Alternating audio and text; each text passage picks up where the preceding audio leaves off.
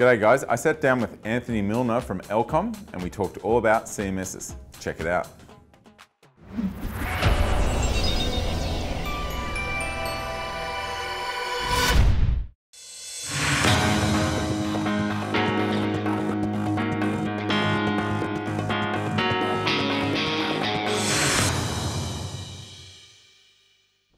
G'day guys, I'm here today with Anthony Milner from Elcom CMS.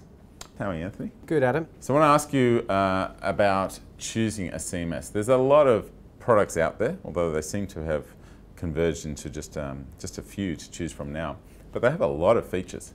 So as you know, a typical IT manager working in a company trying to choose the best CMS, how do I choose the best CMS?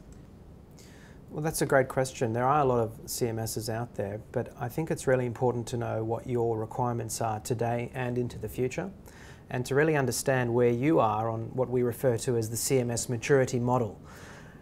You might just be crawling, walking, or running in terms of where you are in that maturity model. What's crawling? Crawling might be doing simple publishing for the corporate website. You've got a small team and they're able to publish content. When you're getting a bit more advanced and you're progressing to the walk stage, you might be have a good governance model that overlays that process. You might augment that with workflow, multilingual sites, and also multiple sites. So you're not just managing one site, it's getting a lot more complex. And what's running? Well, running is kind of the cutting edge. Running is where you're starting to really look at the analytics engine in your product, and start to be able to make some real-time decisions and serve content based on user profiles or based on browsing behaviours. Really what we call broadly the real-time personalisation or marketing automation side of a public website. I want to understand, where does Elcom sit in, with the competition? The way I see it is you've got the cheapos, which are free. Then you've got they're things like .NET Nuke and Umbraco. And then you've got the things that cost a little bit of money, I'd call the mid-market, such as Sitefinity from Telerik and Kentico. So a couple of grand, you'll be up and running. And then you've got the really expensive ones, Episerver, Sitecore, and I'm going to guess you'll put SharePoint in that area as well. Where does Elcom sit in that? Well, I think we're in the upper end of the mid-market. So we certainly move into the enterprise space and compete with Sitecore, but we definitely higher up the chain than the mid-market players that you just mentioned. Okay.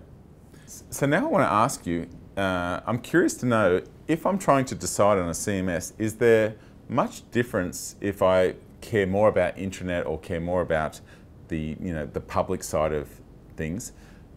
Is it kind of the way I think of things in that it's essentially the same, but just a checkbox if you have whether I want this thing public or not? Yeah, well, we think there is. We think the planning that you take to a website and the planning and thinking that you take to an intranet are kind of worlds apart, and we think they are worlds apart in terms of the functionality that they provide. Can you give me examples? Well, yeah, I mean, an intranet has a very strong focus on the social aspect within an organisation, kind of enhancing the culture, allowing individuals to share documentation, to collaborate over projects, and that's really a kind of a different kettle of fish to the way that you would serve up web-facing content. Okay, let me ask you about integration. I see integration as really important. And I'm thinking of a series of different products in my head, such as MailChimp and Campaign Monitor and Constant Contact, and there's plenty more. How much integration and how many modules do you have? Yeah, we actually have very much an integration strategy where there are products which are best of breed that used to be part of the Web CMS core framework, but it's been really important over the last few years to get very focused on our core speciality, our core domain. So areas such as email marketing, we are integrating out to best of breed. Okay. We've done an integration with Campaign Monitor.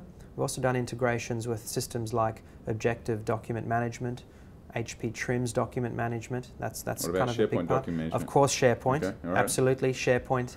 You know, we've got an integration not only between SharePoint document lists, but actual pages.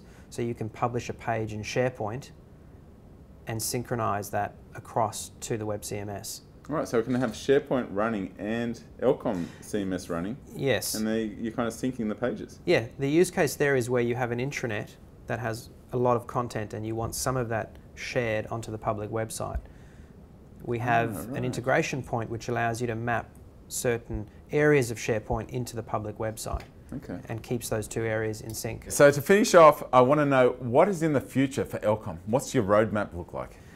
Well, a key strategy of ours is to reach out to best-of-breed products and make the integration to certain products easy and seamless. What categories?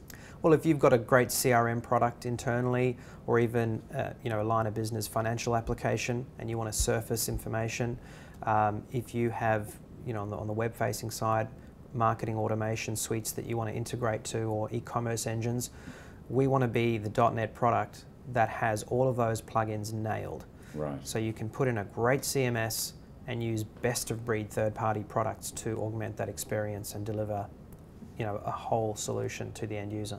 What about on the UI side? How well do you support iPads and things like that? Well, we have support for iPads, but what we're really aiming towards is responsive UI. You know, that all of our designs now for public-facing websites and even intranets start with responsive design thinking from the get-go, and we're very excited to actually be moving the entire UI of our product to a responsive UI, which will adapt to iPads and iPhones seamlessly. Well, Anthony, that's been really fascinating to learn all this, and thank you very much for your time. Thank you, Adam. So thanks, guys. This is Adam Cogan signing off.